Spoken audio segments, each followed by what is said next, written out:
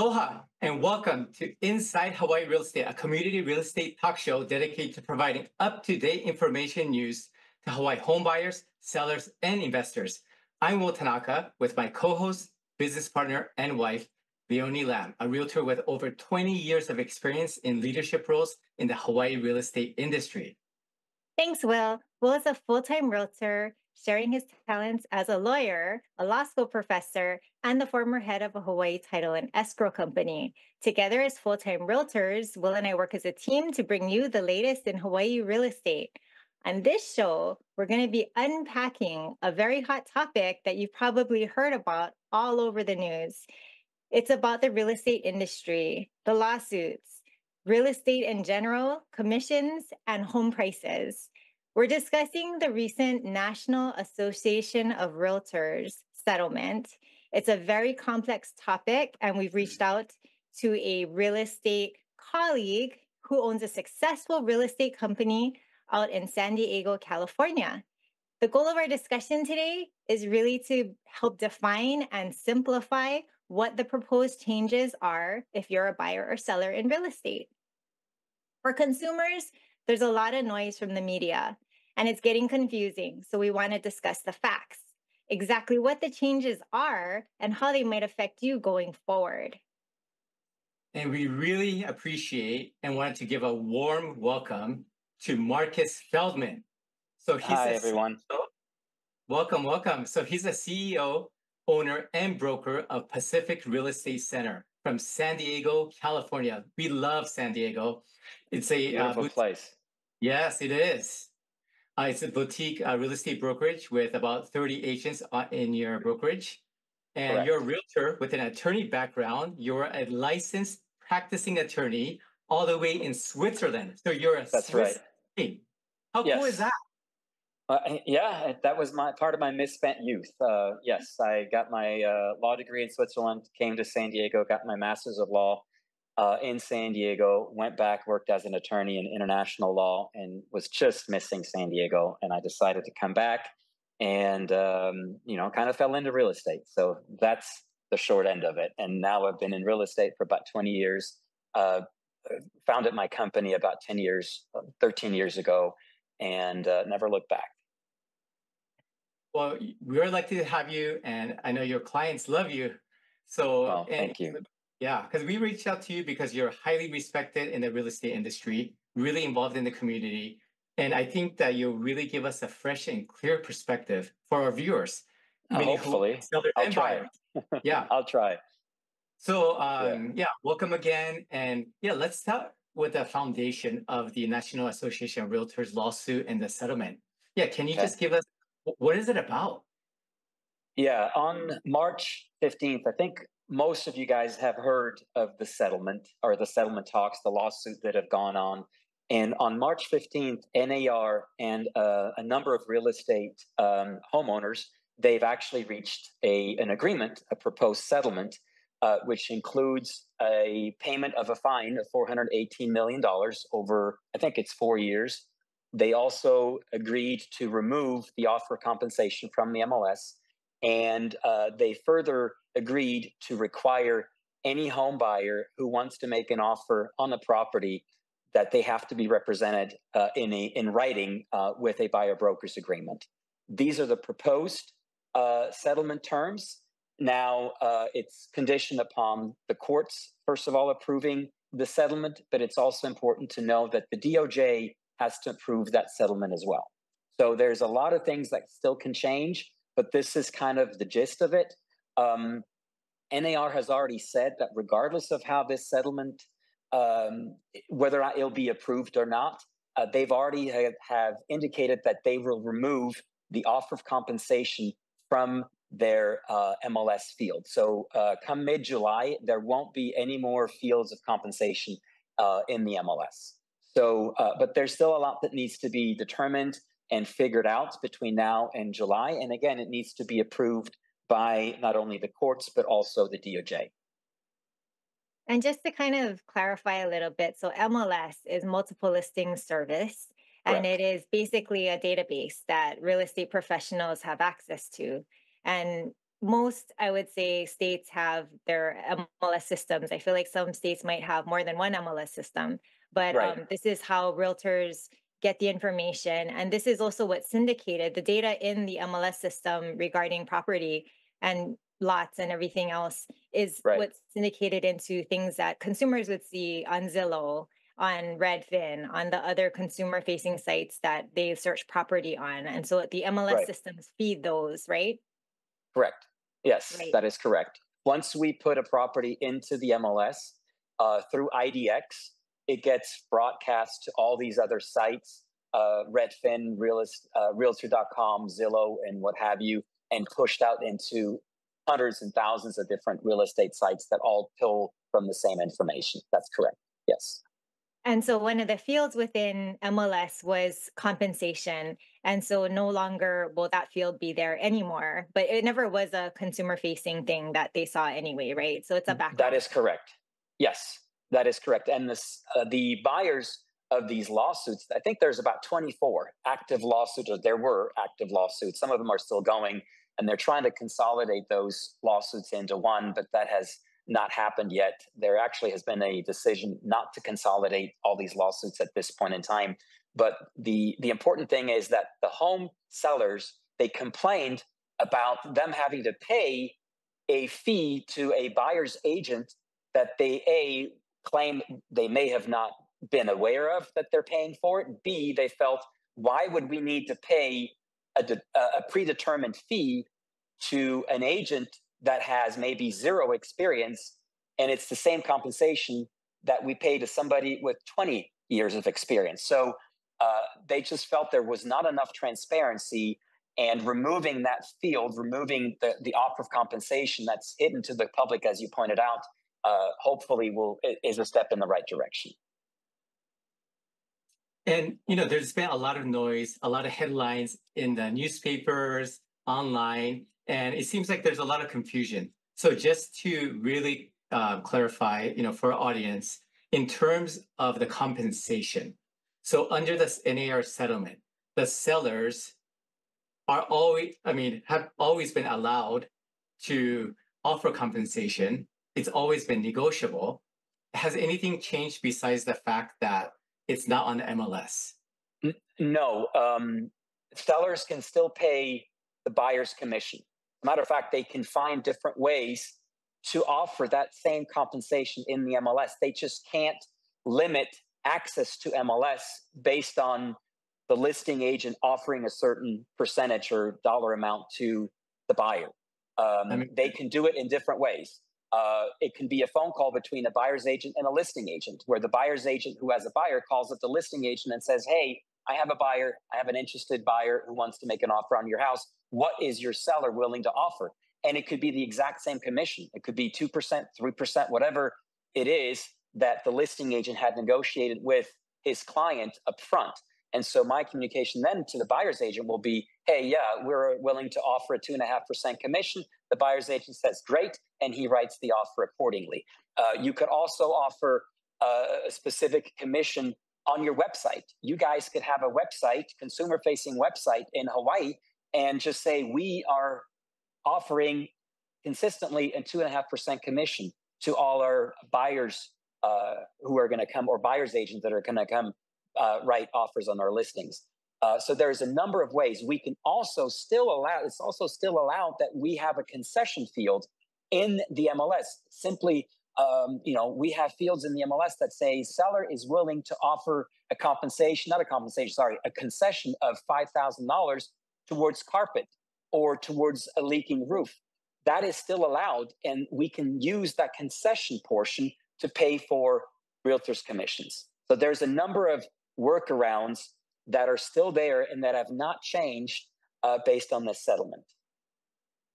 So it's really going to be up to the sellers to decide if what level of compensation, if any, they want to continue to provide to a potential buyer's agent or not, right? And then there's impacts if they decide that because there's now this transparency, or it's more in the forefront because of the media attention it's gotten and everything.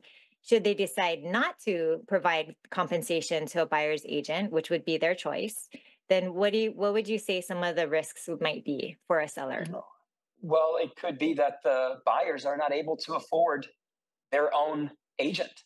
And I mean, that is a fear, that buyers who are now kind of left to their own devices, and they lack the protection that comes along with having somebody in your court.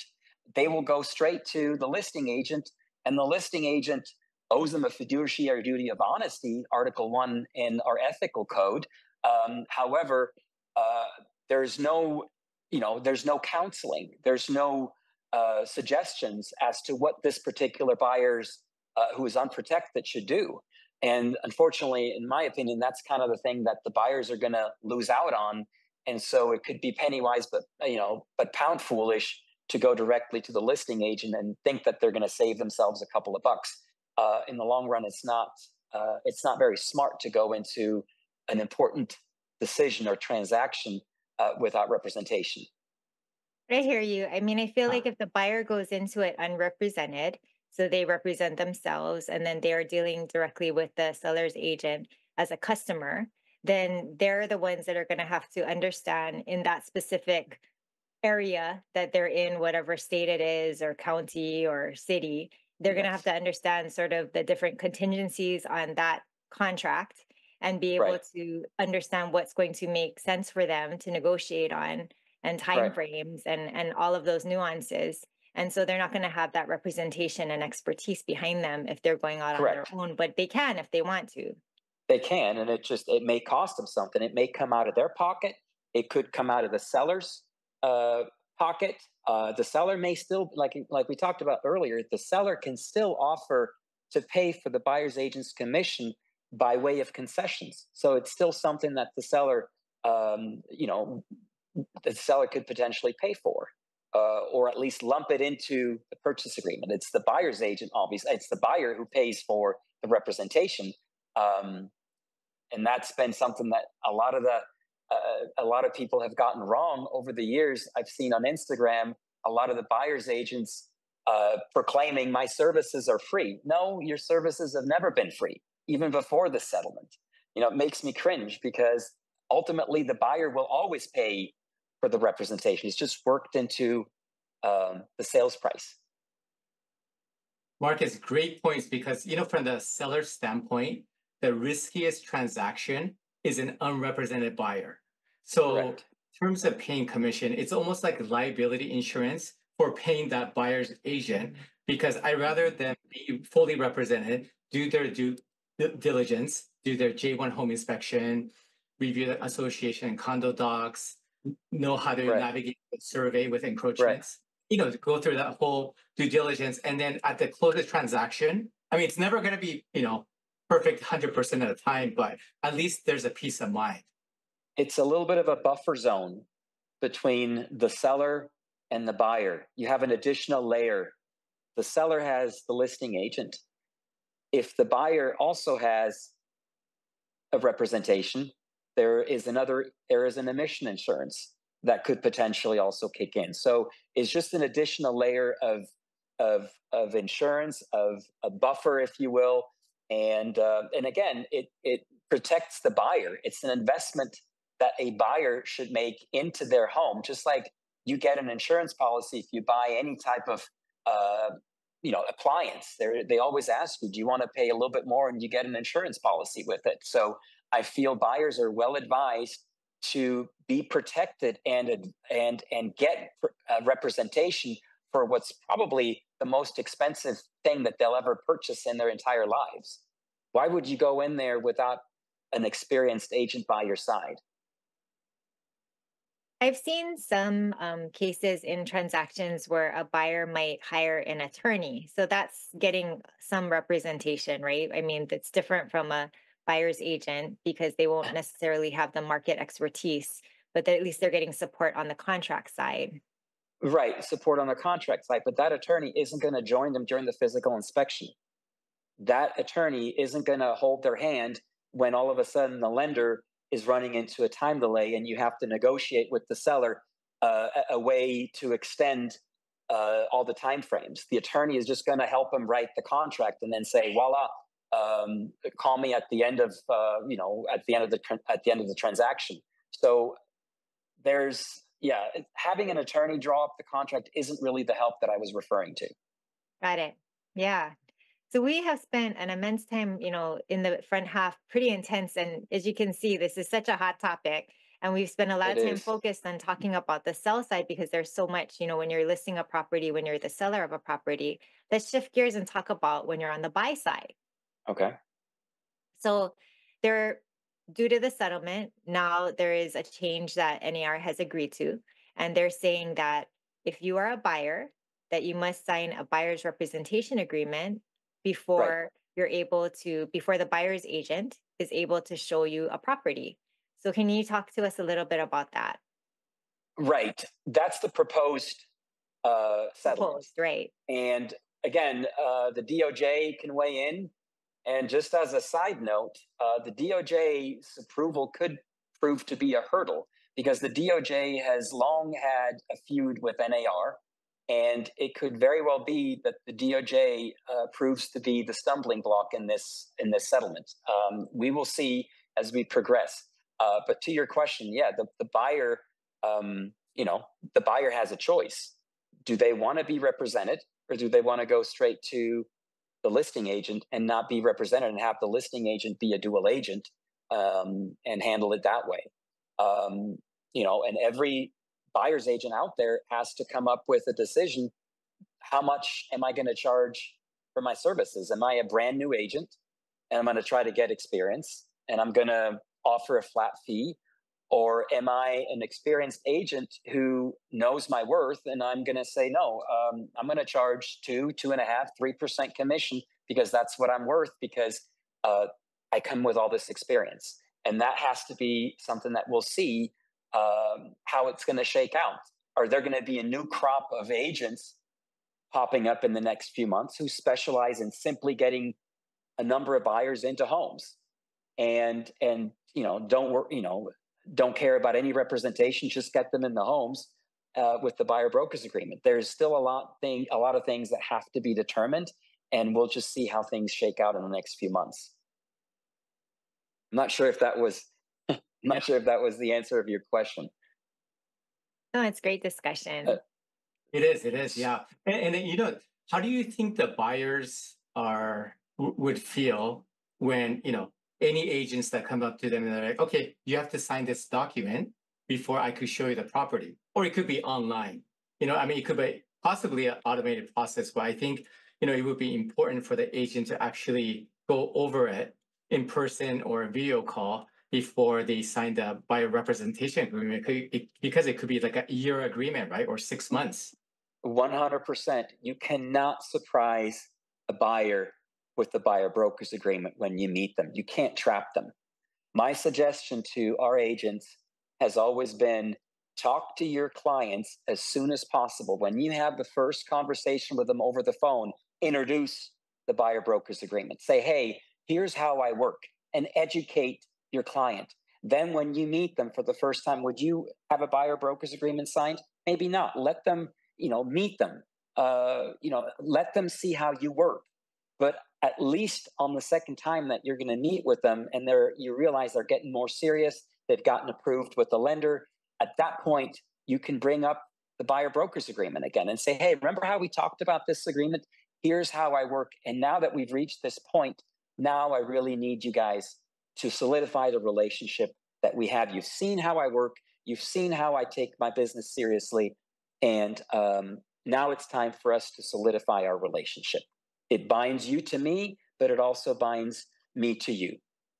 Do you think, I find it interesting because it's almost been the culture of our real estate industry as a whole. I've been in it for over 20 years now. And Same it's here. like when you represent a seller, when you're going to help them sell a home, there's no question that you're going to be reviewing the listing agreement, right? Right. That's like, it's basic. And then they expect that too, or at least we assumptively think they expect it, but we'll definitely present them with the listing agreement. Here's what we do. Here's what your role is. Here's what we're going to, all that. So why wouldn't the same apply on the buy side? And the buyer's representation agreement has been there forever. However, as a culture, as realtors, I think in the industry, it's not been a widely adopted practice, right? And I don't know why that is, but it's just been that way. So now it's kind of making a fundamental part of what we do. It's bringing that to the forefront. Right. I think it's because we didn't have to. I've been in the industry for 20 plus years, and I've maybe have signed one or two buyer brokers agreement because we never really had to. And I kind of prided myself that I didn't need a written agreement between me and my clients. They were loyal to me because they wanted to be loyal. And I was not worried that they would go somewhere else because of the relationship that I had with them. Now things have obviously changed, but I say this is a good change because it is time for us to list our buyers and to solidify that relationship in writing and to kind of separate the good clients from the bad. If the client doesn't want to sign a buyer broker's agreement with me, then I don't want to waste my time. And I'm better off knowing that this particular buyer has an issue with me or doesn't want to sign it with me than working with this particular buyer for 3 months or 6 months only to see that they went into escrow with another agent. So I think this is a change that has been long overdue, and I actually welcome this change. It's a little bit of obviously a change. We need to kind of refigure our industry or maybe refigure the way we do business, but change is always good. And I think this is a good change. I agree with you. And I think one of the questions would be like, so when a buyer does agree to sign the buyer's representation agreement, they're like, Marcus, yes, I want to work with you. I want you to help me with navigating the biggest purchase of my life. Is the detail aspect of it in terms of the compensation. So now the buyer, how does that work? The compensation piece, like is the buyer going to, how do you see that kind of playing out on the buyer's rep agreement? Here's the most important word. It's negotiable. Just like when you meet with the seller, the commissions have always been negotiable. And this is what I think the media has gotten wrong. Real estate commissions aren't going away. Real estate commissions aren't necessarily even going to drop. It's simply that we're going to be open and talk about the amount of compensation that we make and that we deserve. And that's up to each individual. Do I deserve 2%? Do I deserve 2.5%, 3%? Do I deserve $5,000? That is my decision to make. And, it's a conversation that should have been had with the buyer a long time ago. Now it's a discussion that will have to be had. And I welcome this. You sit down with your buyer and you say, this is what I charge for my services. And that's different for you. That's different from me. It could be an industry standard, but that's something that you'll have to come to grips with. And you have to be able to articulate to your clients, to your buyers, why are you charging 3%? And I can go next door and I have a brand new agent who claims to do the exact same thing for $5,000. What is the value add that you bring to the table that separates you but makes you more valuable to me as a buyer? And if you cannot articulate that value proposition, then why would a buyer want to go with you and be charged 2.5% when they could just simply go down the street and get with somebody who just got his license for $5,000? So do you think it's true that it's like that across all industries, not just the real estate industry? I mean, 100%. Yes. when you think Agreed. about medical, there's different doctors that you go to. I mean, there's just different varying levels of expertise or Right. for attorneys, any professional industry. It's not just isolated to the real estate industry. Right. Absolutely. It doesn't make sense that an agent who just got his license yesterday writes an offer on the $3 million property and doesn't really do much for his client, gets the exact same amount as somebody who has worked in the industry for 20 years and accompanies the buyer at every single turn. So I think that's another one of these reasons why this settlement, I think, is good, because it does open up the ability for a buyer to choose what type of representation do I want. And some buyers, again, you know what? This is their prerogative. They may want to go with the cheap version. 100%. We have buyers that get a cheap haircut. We have buyers that get a vehicle, based on how cheap it is, and that's their prerogative. But just for any profession, there is an entry level and there's the expert level, and that comes at a different charge. It's not only in our industry the same way, attorneys, medical field, it's the same way everywhere. So this is not unusual. Absolutely, yeah. And Leonie and I were having a conversation about, I think too oftentimes we shield our clients from what we actually do, all the behind the scenes stuff. So then maybe on social media or when we're on a phone call with our clients, it's like, wow, that was a smooth transaction. Right. Like you guys are awesome, but so what did you guys really do behind the scenes? And as we all know, we do a lot behind the scenes. Sometimes we have to do some yard work. Sometimes we have to do some negotiations, some moving boxes. And I think, because of this whole settlement and because of this hot topic issue, it's like, well, we are going to tell our clients what we exactly do. Right. And you better. Yeah. You better, or else you're not going to be able to articulate your value. We're going to be able to, and we have to able to articulate what value do we bring to the table. Kind of like building on what you just said. If I take a plane from San Diego to Hawaii, I get off at the airport and I'm like, this is easy. I could have done that because I don't know what goes on behind the scenes, what it takes to fly an airplane. After a transaction, a buyer could look back and go, gosh, that was really easy. I could have represented myself. What we don't know is what happened behind the scenes, the phone calls that I had to make with the lender, the phone calls I had to do with the listing agent, trying to talk him off the ledge when the buyer submits a $10,000 repair request. Talking to movers, talking to different people that are part of this equation of the physical inspection company, trying to figure out what does it mean when the physical inspection report mentions a line that none of us understand. All this extra work that goes on, the buyer usually has no idea because we try to make it very smooth. We try to keep everything moving forward very smoothly. And often I don't necessarily share every single hurdle with the buyer because I don't want them to freak out. Right. Same as us. So I think more and more, it's just being more transparent on what we do, all the negotiations behind the scene, so that they're not emotionally affected. That could weigh anyone down, either the home seller or the buyer. But, exactly. Yeah. So this is like, we could go on, and I mean, this is fantastic. I mean, you were like so awesome, and thank you so much for your time, Markus. If people want to reach out, how do people reach out to you? I think we have contact information on one of the slides.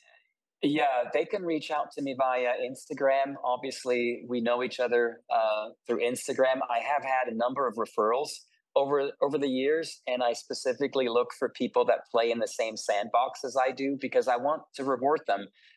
We're looking at Instagram as a potential referral base, obviously, and so it's nice to see that our efforts pay off. And so, obviously, yes, reach out to me on Instagram. What's your tag? Well, what is it? It's It's Markus.Feldmann, the number 4, RE for real estate. So RE for real estate. And one more thing, you guys, I do want to plug a Instagram live they're going to be having on the 24th of April, next Wednesday. I was able to get the CEO of SDMLS. His name is Saul Klein. And he is a nationally known expert on all things MLS. And we will talk about, in an Instagram live, we will talk about, again, the NAR settlement, but not necessarily the NAR settlement. I feel at some point people have heard enough about the NAR settlement. What we're going to talk about is things that are kind of the next level questions. For instance, how are you as an agent dealing, mister? How are you as an agent dealing with people that come to your open house? Do you sign up every single buyer who walks into your open house? Another question is, what does the agreement do for the enforceability of a buyer broker's agreement? How are we as agent protected if we have a buyer broker's agreement, yet the buyer decides to cut us out? And if we chase after the commission, are they going to badmouth us on social media? What can we do to prevent that? Is there anything in NAR's settlement that would make potentially an enforceability of our agreement that we're hopefully going to get more plausible and more easily reachable? Or are we just going to be out left to dry, so to speak, as far as enforceability of this agreement? Because having an agreement is only half the story. We need to be able to get that agreement enforced. And what's going to happen? Because you guys know, what would you rather have? A commission or a negative review? Exactly. And so so we're going to talk about, I guess, some of these questions that go a little bit deeper into this settlement and the consequences of the settlement. So I invite all you guys to obviously follow me on Instagram and tune in next Wednesday, San Diego time, Pacific Standard Time at 4 p.m., which is 1 o'clock your time, to chime in and tune in to a discussion about the settlement. It'll go a little bit deeper because I think we covered just kind of the gist of it. We covered the basic of this agreement, but we will dive in a little bit deeper into what it could potentially mean. And you guys obviously are welcome to join. Okay, that's awesome. No, thank you for the note on that. Absolutely, yes. We'll definitely be joining. But thank you for being an amazing guest, Markus. My pleasure. Markus. Really appreciate Thanks for having me. Yes, anytime. And aloha. Okay, aloha.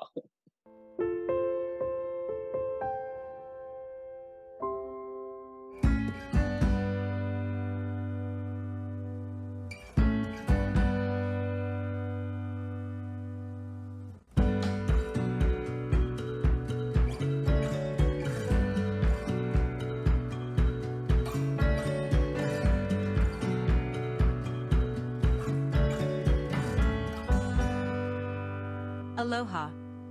We want to announce that ThinkTech Hawaii is moving into a new phase and will not be producing regular talk shows after April 30th. We will retain our website and YouTube channel and will accept new content on an ad hoc basis. We are also developing a legacy archive program to provide continuing public access to our content. If you can help us cover the costs of the transition and the development of our legacy archive program, please make a donation on thinktechaway.com. Thanks so much. Aloha.